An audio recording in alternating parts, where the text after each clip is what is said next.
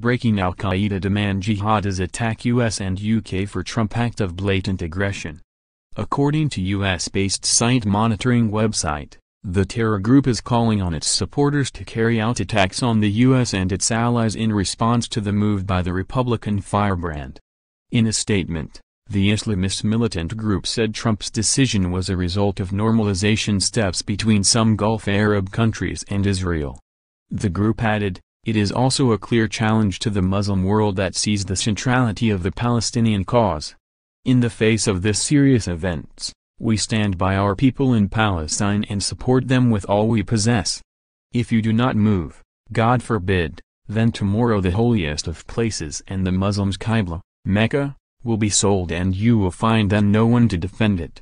Al-Qaeda then called on Muslims with money and weapons to help and asked Islamist militants to be ready to support Palestinians. The branch of the terror group that made the statement, AQIP, was formed in 2009 when Al-Qaeda's Saudi Arabia and Yemen groups came together. The U.S. has previously carried out a number of drone strikes on the group that has targeted its leaders.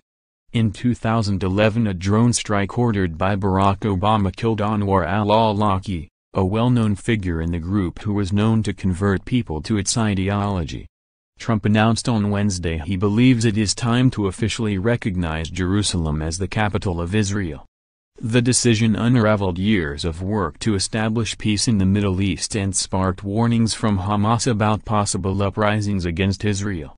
Spontaneous protests broke out in the region following the move, and despite the deployment of thousands of Israeli troops, there are few signs that tensions will subside quickly. The Islamist group said Trump had opened the gates of hell with his flagrant aggression, while Turkey strongly condemned the move. More to follow.